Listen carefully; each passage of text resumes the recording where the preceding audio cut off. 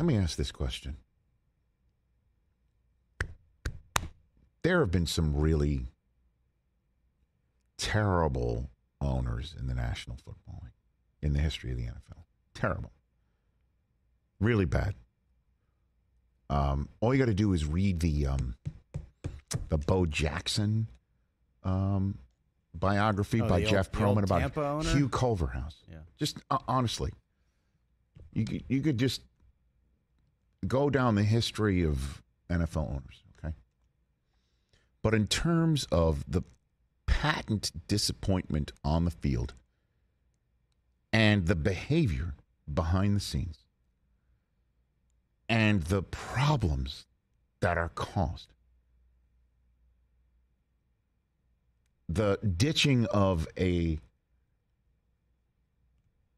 classic old stadium for a new one, that had to happen. I mean, right. I get it, buildings date out, but then you move into a new one based on where it's located and how it feels for the fan base to try and make that transition.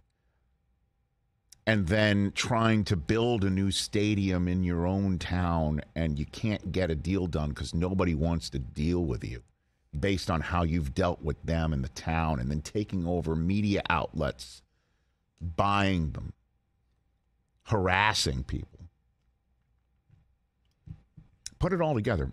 Is Dan Snyder the worst owner in the history of the National Football League? He's definitely on a Mount Rushmore. Washington fans would say yes. I mean, they hate that guy. You have to just put it all together. And I know I'm talking about the entirety of this majestic sport and league that I understand has its flaws.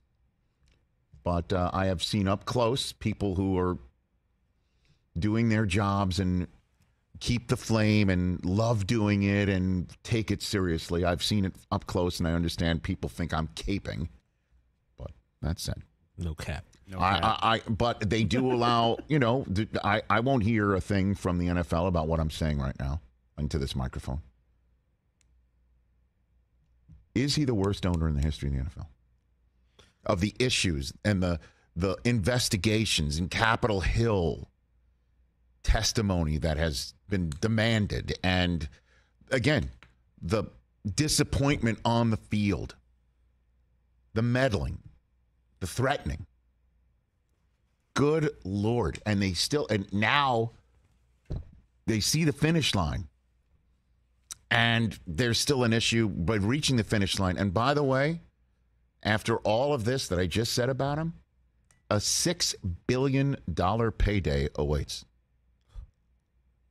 So I know the headline is how, the Gruden emails did in Dan Snyder. He's been done in to the tune of a $6 billion payday. I'd like to be done in by a similar way one day. Kind of like the Donald Sterling thing, who is also on that list. Well, being rewarded. Well, I mean, in terms of elsewhere, and I don't want to conflate the two. I'm just talking about here in the NFL, because obviously Sterling opens up a whole different area.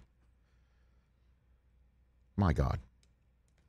Just really, like, the door is there.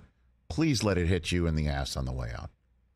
Catch the Rich Eisen Show every single day on the Roku channel, 12 to 3 Eastern, for free.